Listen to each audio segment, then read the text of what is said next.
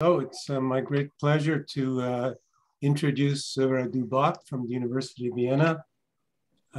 Many of us know Radu for the last, I guess, since COVID started, because he's the one who introduces the speakers for this seminar, the One World Optimization Seminar. I think we all appreciate the great job that he did, especially how we all see him looking so attentively at all the talks, and he always asks so many great questions. Seems to be so knowledgeable about all the topics. So Radu received his PhD and habilitation at Chemnitz University of Technology, the Faculty of Math, and they led to 2 books. So he has a book in duality and vector optimization, and then he has another book in conjugate duality and convex optimization. And another thing we may all know about Radu is his work with Sabach and Tabul on the POM algorithm and this new powerful KL property for convergence theory. And this led to the SAM Activity Group Optimization Prize. So without further ado, Radu, the floor is all yours. And hopefully people will stay around. We can have many questions after your talk. Thank you. Okay, thank you very much, Henry, for a nice introduction and for inviting me. Just a little correction. So the paper you mentioned was written by Jerome Bolt. I mean, it's not far. I'm also working on a similar topic, and we will have today my topic, these techniques at rest. Okay. So thank you for inviting me. It's a great pleasure to talk in this seminar. Yes, so today I will address a problem here which comes from numerical linear algebra, but we like to use some optimization techniques for solving this problem. And this talk is based on a joint work with my former PhD student, Ioan, who is now postdoc in Vienna. So after introducing the problem and formulating the problem, I will present the optimization model and discuss the convergence analysis.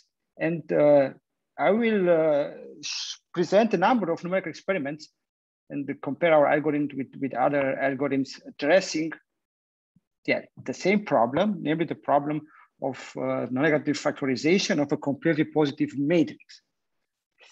So what we want to do is we want to calculate the square root of a positive number. I mean, this would be the easy problem, but actually we want to do the same for the matrix. So a matrix A is scored completely positive if it can be written as the product of a matrix B with B transpose, where B is a matrix having non-negative entries. And the matrix A is an n times n matrix. The matrix B is an n times R matrix, and R is something which we will just give in the algorithm, but one can say more about R and about, let's say, optimal and minimal R. And I will also present some theoretical statements on R, let's say. So we denote the cone of matrices having this property by CPN. And we'll characterize this set as well. So as I said, we like to formulate this problem as an optimization problem, to present a first order algorithm, to introduce an algorithm, to discuss the convergence properties of this method, and to validate and test the theoretical findings in various numerical experiments. So what is known is that the factorization of a matrix which is completely positive is never unique. Of course, one can, let's say, enlarge the factor B by adding 0 columns. And then one would get different factorizations. This is a trivial remark. But then for a matrix, like the matrix A, the matrix proposed and discussed by Dickinson, this is a 3 times 3 matrix. One has different factorizations. Some of them of dimension, where the factor has dimension 3 times 3, but also where the factor has the dimension 3 times 4. and this is obtained without, let's say, adding 0 columns to the 3 times 3 matrices. Okay, so this is a first example. Of course, the matrix P4 is obtained there by means of an iterative algorithm. And, yeah, it's not easy to find such coefficients such that, as I said, B4 times B4 transpose gives a matrix with coefficients in natural numbers. So, as I said before, I like to discuss a little bit that this natural number R, which okay, defines, let's say, the space where the factor belongs to. And I like to introduce the notion of a CP rank of the matrix A, which is the minimal R with the property that there is such a B, non-negative entries. B belongs to R n times R, such that A can be written as B times B transpose. This is the so-called CP rank. And we also have the CP plus rank of the matrix A, which is defined in a similar way with a difference, but now that B is, as before, a matrix with non-negative entries, but with at least one column with positive entries. So this is not a notation for matrices having all entries positive numbers, but still non-negative numbers and one column with positive entries. And this defines the so-called CP plus rank. And what do we have this result, which is we were introduced by Dickinson in 2010, the same paper, that one can characterize the interior of the CPN cone by means of such matrices which have non-negative entries and which have at least one column with positive entries. And here I just want to fix the topology we consider on the space of matrices. So this is the one introduced by the Frobenius inner product and Frobenius norm. Okay, so the interior of this cone will play a role in the numerical experiments. So since we will see that it is not so easy to provide factorizations for matrices which are the boundary of the cone. So and then we will choose such matrices in our numerical experiments and to emphasize, as I said, the performances of our algorithm. So can we calculate this CP rank or the CP plus rank? I mean, there is no known exact formula for the two, but what we have here, we have some upper bounds, and this is the result obtained by Holmes and Dickinson and Steele in 2015. So expressed in terms of the dimension of the matrix A. Okay, but so these are some theoretical results, and it was just important to discuss and to present them here. Just to fix the setting. Let me come now to the problem we would like to solve. So namely, we would like to factorize a matrix in CPN. And I want to present first 3 approaches introduced last year, in 2020. And so using already some optimization thinking.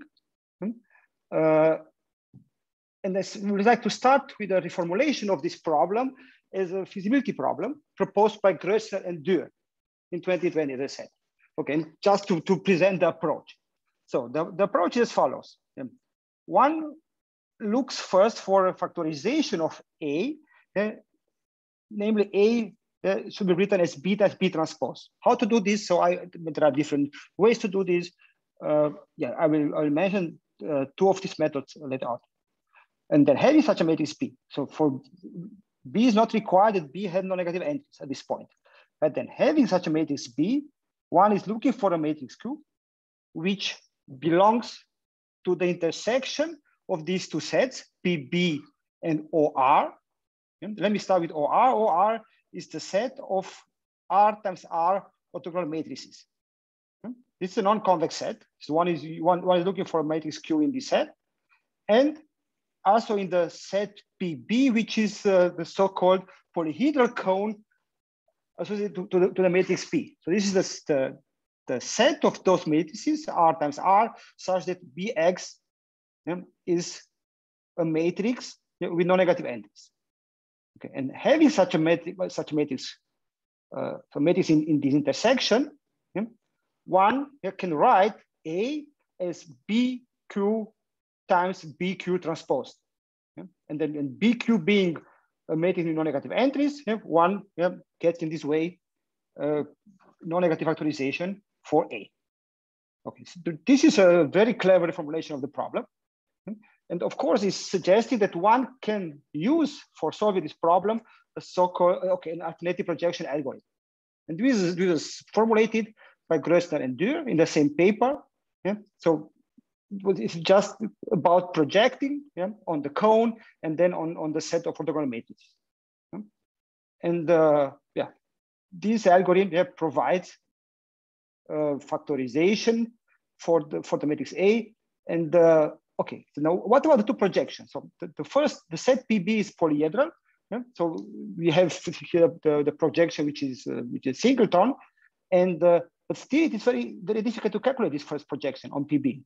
So okay, one can do this by using second order conical problem and by reformulating the problem in this way and by using the algorithms developed for such problems. So this projection required for inner loops.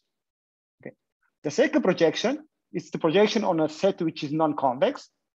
This is why we have here, let's say a non-singleton or non-unique projection.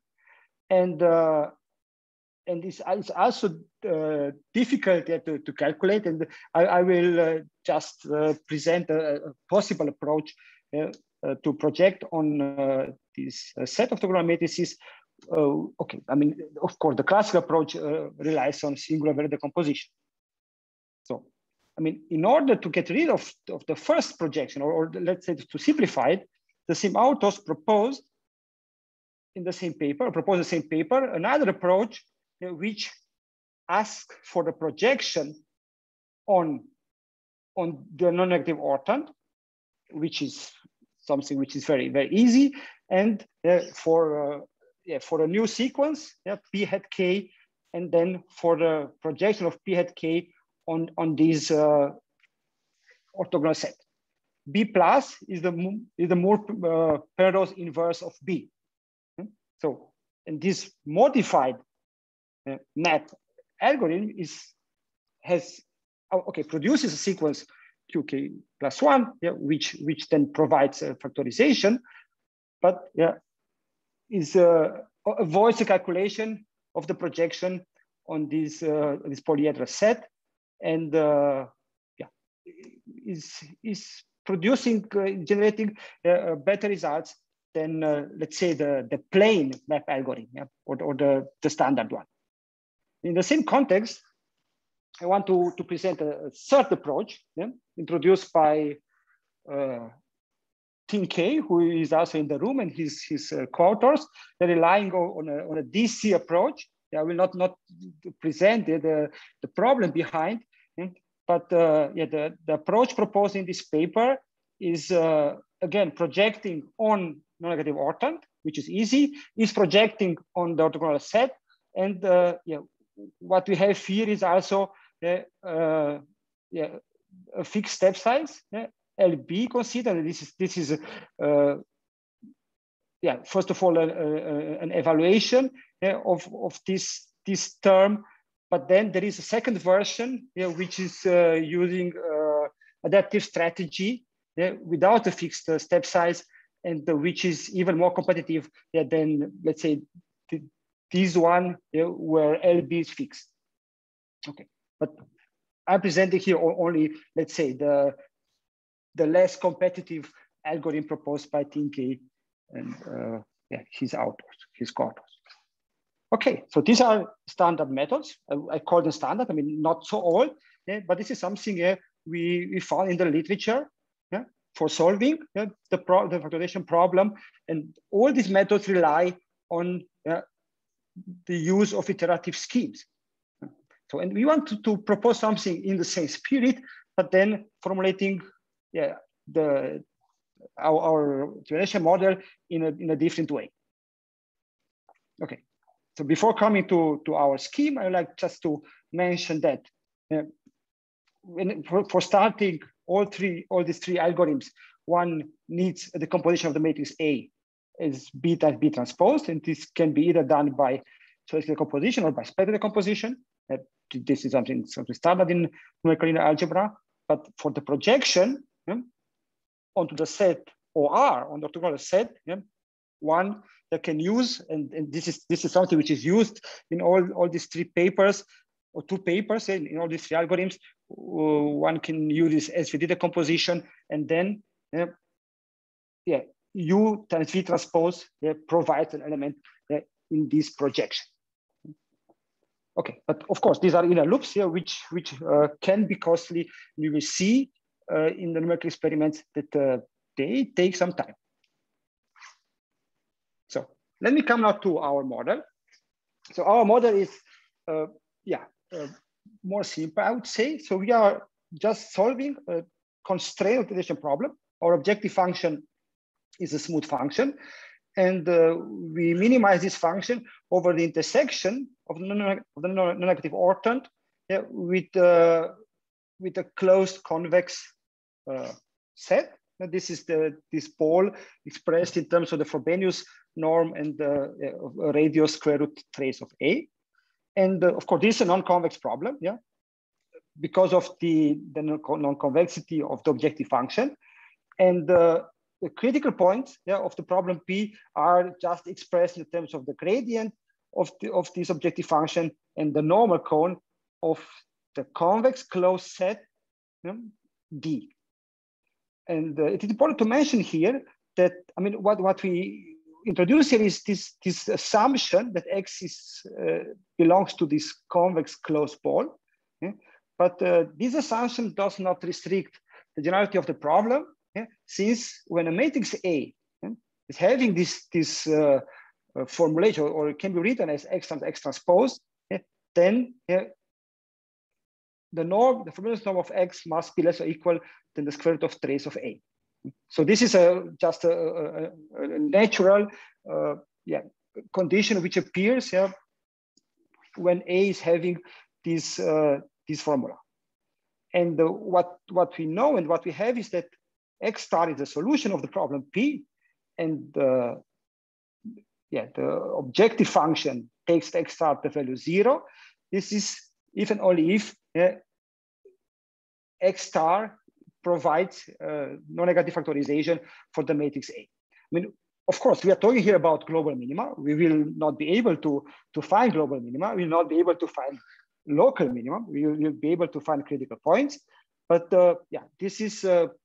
these are motivating statements for our model. And you will see in the experiment, everything works well. In the theory, we will be able not to let's say completely solve the problem, but to detect critical points.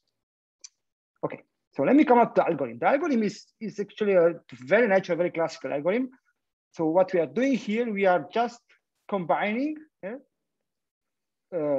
relaxation and inertia techniques with the classical projective gradient algorithm. Of course, that is the more natural thing one can do, since we have to minimize the smooth function over subject to a convex set. So we are just, first of all, we are considering inertial construction, or momentum parameters, or momentum construction. We are making here a gradient step, and then we project on D. The D is a convex set, and we use the relaxation parameters. Okay, and now let me come to some aspects which make our problem not so easy to handle. So of course our function is differentiable, but what we don't have is that its gradient is Lipschitz continuous. So this we cannot guarantee, of course. I mean, just think of the function x to the power 4. This would be, let's say, our objective function in dimension 1. Differentiable, even C1, but gradient is not Lipschitz continuous. And this makes things more complicated, in particular when it comes to the analysis of the algorithm. So then, okay, another aspect I'd like to comment on is the fact that what we have here, we combine inertial and relaxation parameters.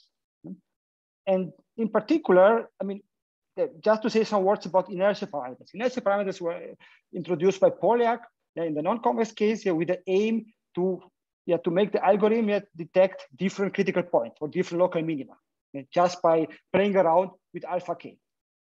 Right? In the convex case, this was noticed by Alvarez and Atouche. In order to get convergence of this type of inertial algorithms, it was important to assume that the sequence alpha k is less than 1/3. So 1/3 was, let's say, an historical upper bound for alpha k.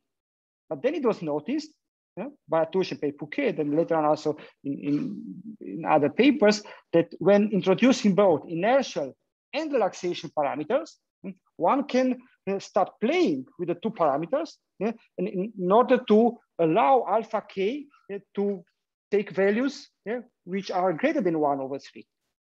Since letting alpha k convert to 1, okay, provides better properties, better convergence to the algorithm. This you will see. This is our aim to make or to allow alpha k to take the sequence alpha k to take values which are of course larger than 1/3 and close to 1. Okay, so this is important aspect. And then the second important aspect here is that since we don't have for the gradient of our objective function, Lipschitz constant, it is not Lipschitz continuous, then we will have to use in our scheme a different, I mean, for the step size, a value which is an upper bound for Lipschitz constant or for a sequence of Lipschitz constant, or okay, let me call this Lipschitz-like constant, and this upper bound is given by this number LF alpha plus, which will depend on the supreme of the sequence alpha k on the trace and on the minimal eigenvalue of the matrix A. So this is this will be, let's say, will give us the step size, and then we ask that the assumed rho fulfills this inequality, which I called relaxed inertial. Rho is between 0 and 1. And why do you need all these assumptions? Of course, in order to be able to prove convergence properties for the sequences that we generate with this algorithm. So again, so the algorithm is let's say a standard construction. It is a projective gradient algorithm, but we enhance the algorithm with inertials and with relaxation parameters and steps, and then in order to allow a certain interplay between these parameters, and we have to impose also some assumptions on these parameters, which will allow us to prove the convergence of the algorithm. So, and let me then address some important aspects for the analysis, for the convergence analysis. First of all, this is an important question: what about the projection on this set D? Can one calculate the projection? And in this case, I mean, the set D was an intersection of a non-negative orthont with a closed pole. In this case, by using a formula introduced in this paper of Bauschke, Bu, and Wang, so we have an exact formula for the projection on D, which is also very useful when implementing the algorithm. So what about some estimates which we use in our analysis?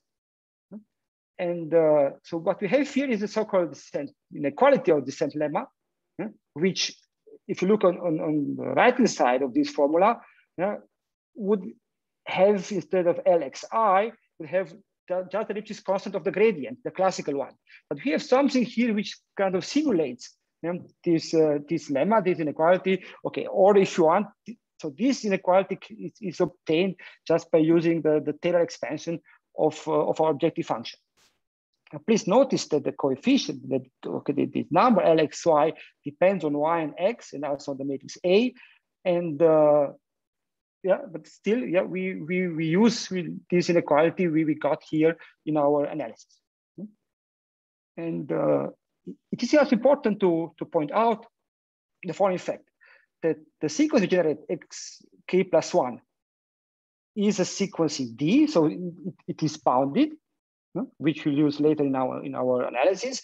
The same applies for the sequence yk, and the sequence of these numbers we have here in the inequality at zk plus 1 yk is bounded by LF alpha plus.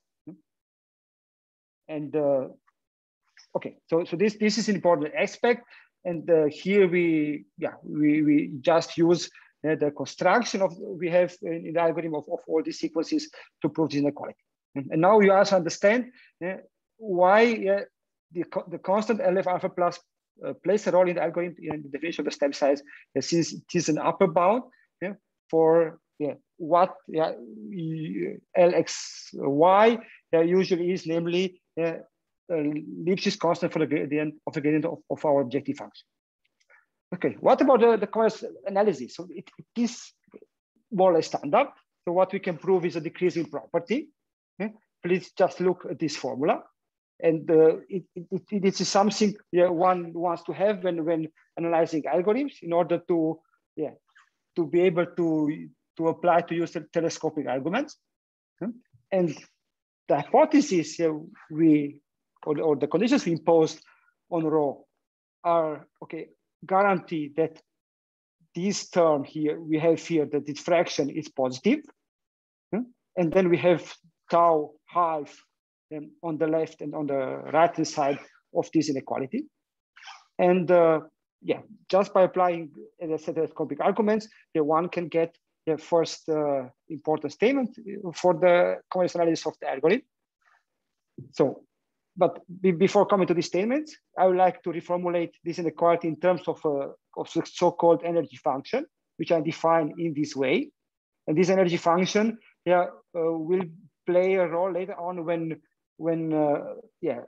proving the convergence of the whole sequence we generate. So I will come to this in the next section. And by introducing this function, the energy function, we can reformulate the previous inequality in this way. And as I said, the assumptions we imposed on rho and the way we constructed gamma guarantee that this coefficient is positive. And what we can do is just telescoping. We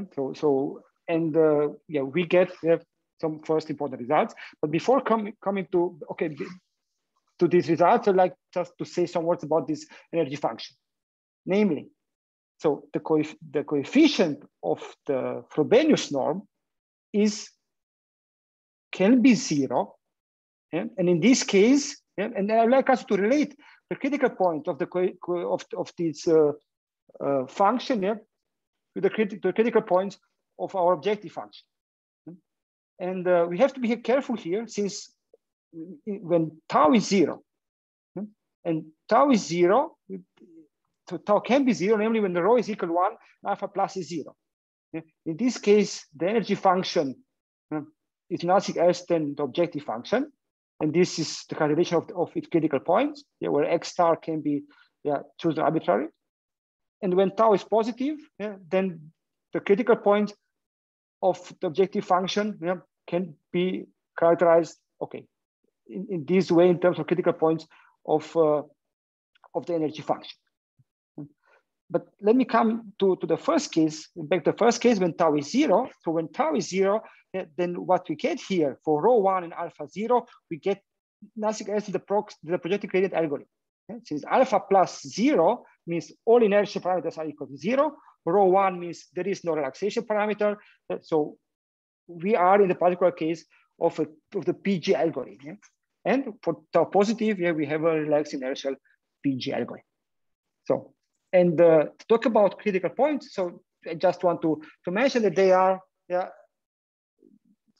are considered in the sense of zeros of the differential and the limit differential is well known. So here we have some properties of this object, but the most important thing I like to mention here is that we use this differential in order to define the critical points of a non-smooth function. And of course, local minimizers are critical points. And yeah, the consequence of the decreasing property I presented before is that, first of all, this sequence of function values is decreasing and converging, and then it holds. Okay, so it holds. Okay, also by telescoping, what we get is that yeah, this sum is finite, and this just gives convergence of the sequence of discrete velocities, if you want. And from here we get similar statement for all these other sequences, and this just shows that the three sequences generated in our algorithm have the same cluster points. And this is just the standard analysis of non-convex algorithms. And what we also know and what we also get and can easily prove is that the set of cluster points of the sequence z k x k minus 1 just provides a critical point, or let's say a pair of critical points for our energy function. So this is a set of critical points, and yeah, the set omega is non-empty, connected, and compact, and this sequence takes on omega the limit of the sequence at the same value. Okay, psi star. Okay, so but these are standard statements in the analysis of non-convex algorithms, and then what you get from here is that every cluster point of xk is a critical point of our objective function. And of course, the next step, and this is why I said that yeah, we are in the framework of a non-convex non-smooth algorithm, but we will use the Kulikov-Leibniz property here, since our problem is a semi-algebraic problem, and I will not go too much into detail here. Just want to mention that this is the Kulikov-Leibniz inequality, which is here formulated for a general function k, which is proper ordinary continuous, and for at an element in the domain of the differential of the function. And so we call k being a chi function if this inequality is fulfilled. Here we have a function phi which plays an important role. This is the so-called Factorization function. The property is satisfied at every non-local critical point. This can be easily seen. And in the smooth case, when k is C1, the previous inequality can be written in this form, and this is something one can, let's say, better understand. Also, from geometrical point of view, so what we do here, we just translate the graph of the function k with kx. We compose it with the function phi, and what we get here is a sharp function. So the function with gradient, okay, in the neighborhood of x, which is in the norm greater than 1. And the inspiration for this construction was the Leibniz result, which is just a particular case of what we have here, where the function phi has this form, and what you get here is the reformulation. And Leibniz proved this result for analytic functions. So this was, I mean, of course, what I presented here is, if you want the development reverse history, actually everything started with Leibniz, but yeah, so I presented first the more general definition, and then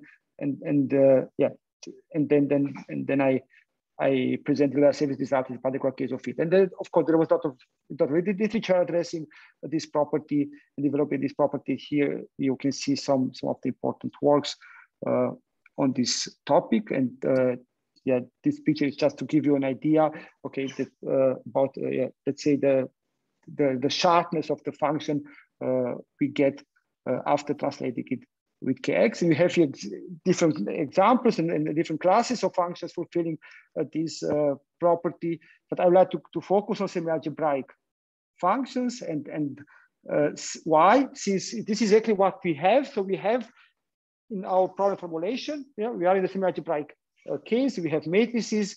Here we have an energy function which has this properties. And this just means that the sequence we generate in our algorithm is actually converging to a critical point of the objective function. It's not only that every limit point is a critical point, but the whole sequence is converging. And what we have here, it's just a setting where we can apply this critical Liouville property. And yeah, the technique of the proof is standard. One just proves that this statement implies that the sum of difference of Frobenius norms is finite. So here we have the same statement, but the power 2. And from here we get a sequence is Cauchy sequence, and it is convergent, and that's all. I mean, this is again a standard technique. I don't want to say more about this. Okay, and what is also important to know, this is a theoretical result which we cannot prove, but I will come back to this statement, is that in case, I mean, we have a semi-algebraic setting. In a semi-algebraic smooth setting, we have that the Liouville property is fulfilled, namely the property where the function phi has that formulation as in the Liouville result. And then in such a case, depending on the exponent theta, one either has convergence in infinitely many steps, or linear convergence or sublinear convergence. But this is something which we don't know if it holds for our setting. This is something we just can see when looking at our numerical experiment, the plots we provide in our numerical experiment. And I will, and this also leads to let's say the first open question. Since we cannot say, and it would be interesting to know if for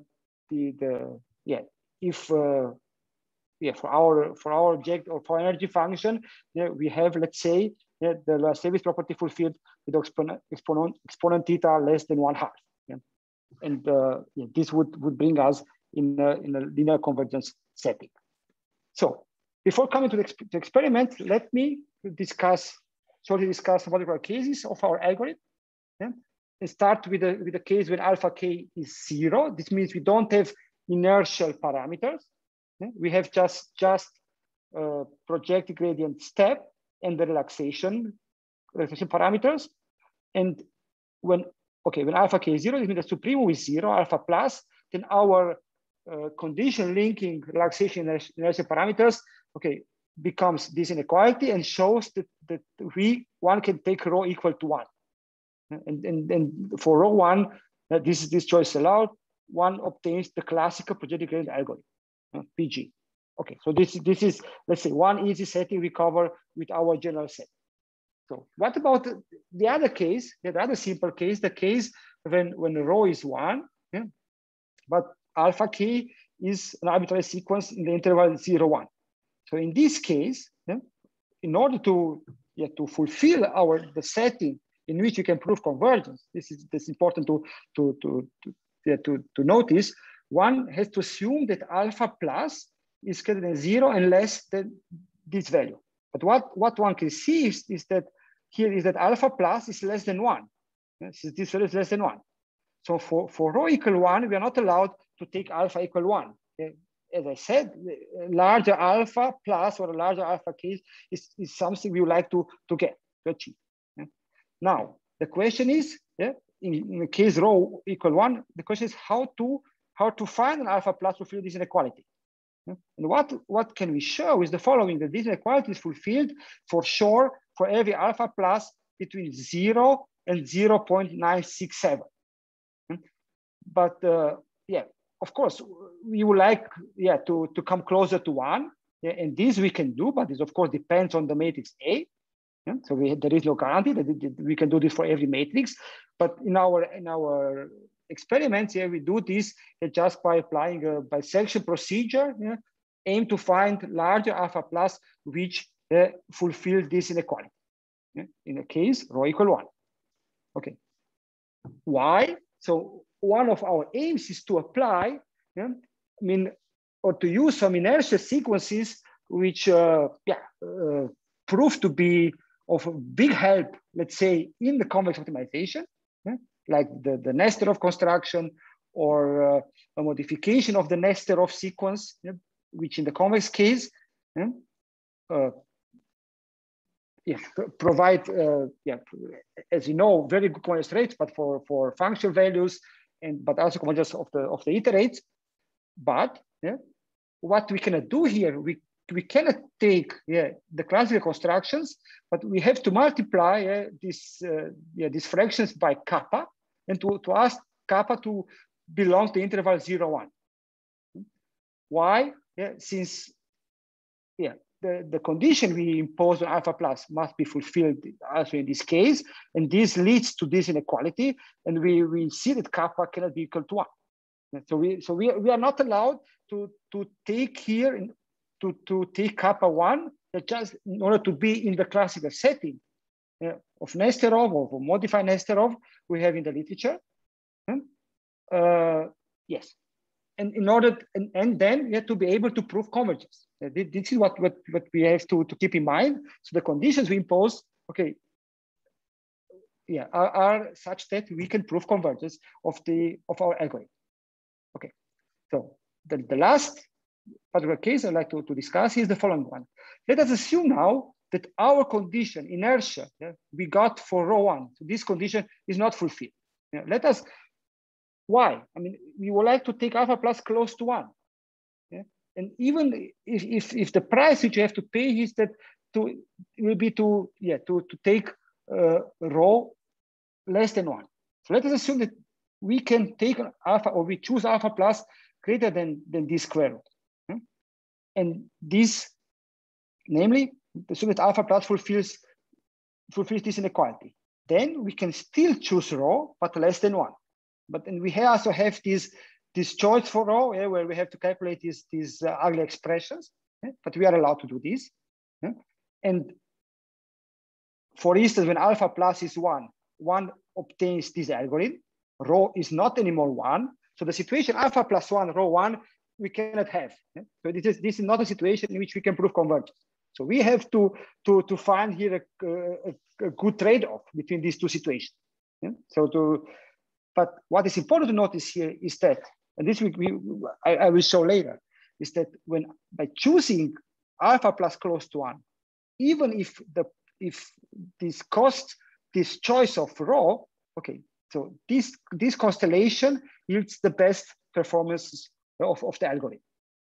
So, and so I get I have 3 more minutes. So let me try to cover the next 18 slides. No, but just to discuss, I just want to discuss some numerical experiments, and I present the setting. I just want to do this fast. So here we have different algorithms here, which or different variants of our algorithm, which we consider by playing with the relaxation parameter, by playing with alpha k, and we want to compare our algorithm with the modified MAP method and with the algorithm of relying on the DC model. And we start, and we start with the following with the following experiment. So we construct a matrix A by starting with the matrix P0, and we take here, the absolute value means we take absolute values of the component of P0 and fix R. So we consider 2 values for R depending on N, and notice that the diagonal relying on DC outperforms all the other methods with respect to the number of iterations. Also to the fact that it uses a line search routine, and our method has a very conservative step size rule, but our algorithm can compete with the DC method in terms of time. Why? This is clear, since the DC method is projected on the orthogonal set every time, and this takes a lot of time, of course. And just to show you here a first table, and what you can see here, this is the time of successful try, let's say, and we are not far from this time for dimension 40 and R61, and here we can see that with the growing dimension, we are, I mean, we very much improve the time when comparing the time we need with the time needed by the DC method. Not number of iterations, but as I said, of course, explanation is clear. And let me just go back to this, what we see here. This was just to emphasize linear convergence. And we will see these pictures also in the other experiments where we have linear convergence, but this is something which we cannot prove, but we can just see.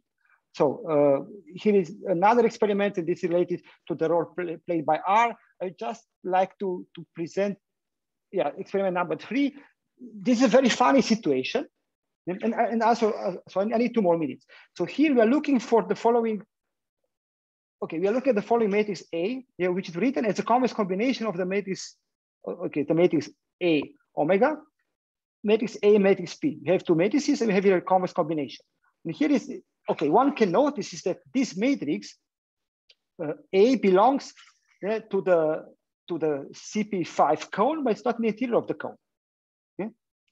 For omega less than 1, we get a matrix which is in the interior. And it is much easier to factorize the matrix A omega for omega less than 1 than to factorize the matrix A. And this is the explanation, since for omega less than 1, we get a matrix in the interior of the cone. And what can notice here is that the last version of our algorithms, the one where we let alpha plus, or we take it close to 1, and then we adapt the relaxation parameter. So this was not good. So these variants are the best when handling this matrix, and all the other algorithms, okay, fail to do this. So even for 0.99, which is still in the interior of the cone, so our algorithms, okay, are provide let's say better results than the other algorithms, and for A1, which is A, okay, the other algorithms we are presenting fail to provide the factorization, but our algorithms are able to do so. And the last example I have to discuss, just to show you something which is very interesting, and this is the last thing I will say, is that considering a family of matrices A to N with the same property, not in the interior, but in the cone. So we have a situation where we use some identity matrices and some all-ones matrices to construct them. One have a situation where the best algorithm for factorizing this matrix is the so-called inertial Nesterov algorithm. And this is the algorithm for which we cannot prove convergence. This would be the algorithm using the Nesterov inertia terms, but for kappa 1. So we just implemented the algorithm, and we noticed that this is the best one. And this is a method for which we cannot prove convergence. So we cannot bring this setting in our general scheme, general rule, but this algorithm is a kind of outperforming all the other methods. So we have a method for which there is no theory from our point of view, or we don't have a theory in the framework of our analysis, but which is, as I said, is the best one for factorizing these matrices. Okay, and this just shows that we have to invest more in for instance, proving convergence also for this setting, or another thing to do here is to try to prove that we have a linear convergence from theoretical point of view. And then one could also look at some reformulation of the problem in a different way. So so there are here some questions that one can address in future. So these are some references. So my talk was based on the paper with Ioan, and I would like to thank you for your attention. Oh, thank you very much for a very interesting talk. And well, I'll open up for questions. May I ask a question here? Please, how? Yes. So in the experiments, I find that you are choosing the parameter R relatively big compared with N. So I think N is like 40. You choose R is 40 as well in one of your experiments. Okay. So I was wondering, usually, so there are some a parameter called extension complexity, where the smallest R is becomes more interesting. So I was wondering if you have tried, so for example, here, you choose R greater than or equal to 40. So there are some problems where a smaller R is more exciting. And in fact, I think for, there is even an upper bound on the R in that case. So have you tried anything, any problem instance where R is much smaller than N? I mean, of course, so we try different situations, and we are, of course, we are also able to provide factorizations, but I mean, our R is still below the upper bound. Yeah? I mean, we consider here. So I mean, for this result represented here, okay, these are the values we considered, just also to make comparisons to other algorithms. But of course, it is interesting question to try to find values of R which are close to the CP rank. But if I'm not wrong, so these kind of experiments were considered also in the paper by Grössner and Dürr, and this is why we opted for these values for R, and just to be in the same setting. I see. But you are right. I mean, in order to, I mean, of course, it is an aim to find R's which are close to the infimum or to the CP rank. So this is, I said from the very beginning. So in our approach, we are fixing R and trying to find the factorization. But it is of course an interesting question how to look for values for R which are as low as possible. Right. Thank you. And when you choose R low, does that mean that you're making the problem close to the boundary of the cone? No. So we cannot always find a factorization for I mean, so here we do the following. So we construct the matrix A. Okay, here R would be 2n. Yeah, for sure. Since we start with the B0, and 1R would be 2n. But it's not clear if they're okay. How far can we go? Yeah, and lowering R. 1.5n is still doable. Yeah? But it's not clear here if we can find values for R which are less than these. Yeah? I mean, this is not always clear. I mean, yeah. But sometimes it's, I mean, of course, yeah. Let's say if you start with such, for instance here, yeah, so we have n is 500, then we get, I mean, the 1R which works, yeah, because this is the way we constructed A would be 1000. Yeah? I mean, it's not clear, yeah, we cannot always find R's which are much less than 1000. Yeah? And this choice was the one from the paper of Grössner-Dürr, just to be able to, I mean, just to see in their setting, yeah, and to compare our algorithm with their methods. What about sparsity? If you start trying to introduce sparsity? Okay, this is a good point. Yeah. So this is a good point. So one can formulate a problem in this way. I mean, just by inducing an extra regularizers, but then one would get two non-smooth functions in the objective. Yeah? One coming from the indicator function, and then let's say one norm or something like that. This would make the algorithm. I mean, of course, probably wouldn't be able to solve the problem with this method, but yeah, there are other methods probably which could solve that problem. This is a good point. Okay, thank you. Yeah. Can I ask a question, Radu? Did you do comparisons to the, if I understand right, the algorithm that Miriam tried was just basically alternating projections? Yes. And was it just that alternating projections took a long time to find a region of okay, local convergence compared to yours, for instance? Okay, let me tell you. I mean, let us take this experiment where we had this type of matrices. Okay, and then so we have here identity matrices and all one vectors and so on.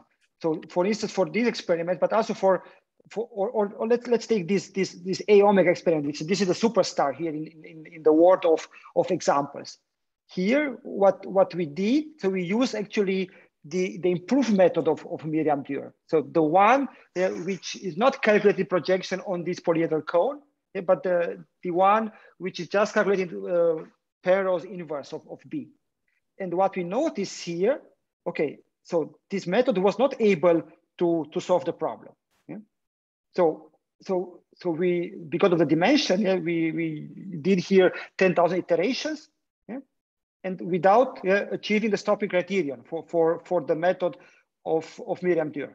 For the method of TNK, so this was successful, after 9,000 iterations. And for Nesterov, so Nesterov was the best here. But what you can see here for this matrix, the Dürr's algorithm was not able to provide a factorization. Why? Since the matrix is very close to the boundary. And our versions, they were all able to provide a factorization. This is the time we need. I'm just wondering, I mean, so often I see this pattern where alternating projections are something similar. Yeah, it might take a really, really long time before it finds a region of nice local properties. And then once it finds that local area, it converges at the same rate that you might predict by some of the other methods. It's just that yours is a globalization technique that allows you to search more efficiently somehow. You know, I'm just wondering, like, if you start. Yes. Okay, this is a good point. It's a good point. I mean, from the point of view of the theory, so the map algorithm, okay, for that algorithm, one can prove local convergence. I mean, but you have to start very close to the solution, actually. And then this is sometimes difficult to say where to start. Sure. But then 10,000 iterations was a lot. I mean, we said, okay, then let us come to an end at some point. Okay. But you're right. I mean, let's say guessing the solution, the starting towards the solution would work also for the map algorithm. Yes, you're right. Yep. Yeah, but this is something we don't need actually. Yes. Here in our version. Yeah. Then if I can follow up on that, then your rates of convergence, is that a global linear rate or is that just local? No, it is a global rate. Yeah, that's impressive. But we cannot prove it. Yeah, I mean, we don't have a theoretical result. Yeah, we can just notice it. Understand? So we would like to know if our energy function is a Loyasevic function with exponent, let's say less than 1/2. And TNK and Goin-Lee, they have very good results, theoretical results, calculated the exponent, but we don't know how to apply their result to our setting. Our guess is that we are here in this setting. This is our guess. And this is what we see in the experiments. Linear convergence, but we don't know how to prove it.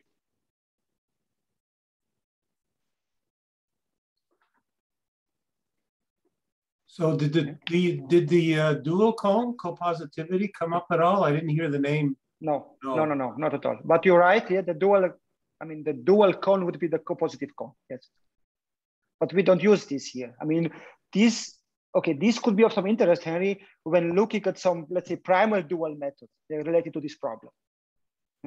And I mean, if one would introduce, let's say, also some composition linear operators, these kind of objects, then one would need to make use of this primal dual thinking, and then this cone would play a role. But yeah, we are not so far yet, let's say.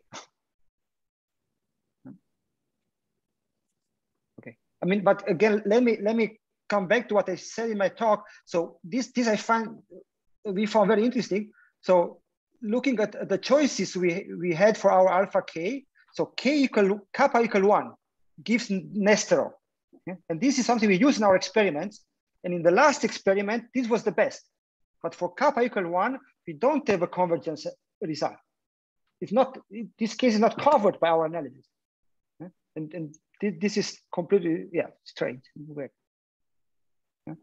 So in particular, in the last experiment, number 4, this method, the Nesterov standard method applied with row 1 is the best. Yeah? It's the best. And the other method are not able to provide factorization. Yeah? I mean, this is the fastest one. But for this method, we don't have a theory, let's say.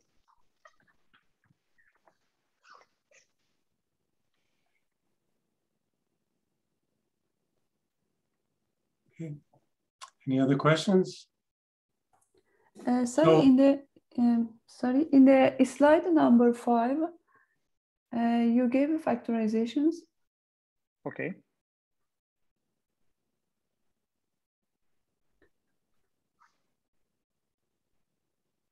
But, I mean, this was the example of Dickinson, I guess. Is this correct? I mean, let me see. Okay. Yeah, the last one is, I think, is that the factorization correct? Because it should be with non-negative entities, right?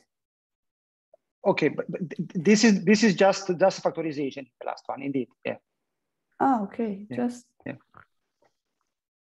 But okay, yes, I mean this is not the non-negative one. Indeed. Yes. Thank you. Are all the algorithms based on the reformulation with the orthogonal cube? You mean the first 3 algorithms I discussed? They are all based on that reformulation. Yes, and they all use this projection or project on this. Yeah? They need less iterations, but a lot of time because of the SVD they need. I mean, I find this idea beautiful, this factorization, this reformulation, but it takes a lot of time. It solves a Procrustes problem. Yes. And then, of course, I mean, even the first step, like calculating the matrix B, can also take some time. I mean, of course, this is not so bad. There are fast algorithms for decomposing A in this form. So B is arbitrary, but this is something which we don't count, let's say, in the total time. Yeah? We assume that we have this matrix B.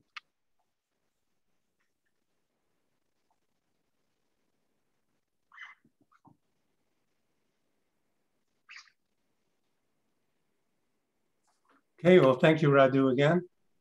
Okay, thank you. Talk and thank you. If people are around at the end, maybe there'll be more questions. Not sure. But okay. Walla, please. So Russell, maybe you want to get your slides up?